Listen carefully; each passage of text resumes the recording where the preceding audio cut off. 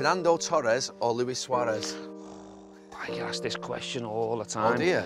All the time. You should know the answer then.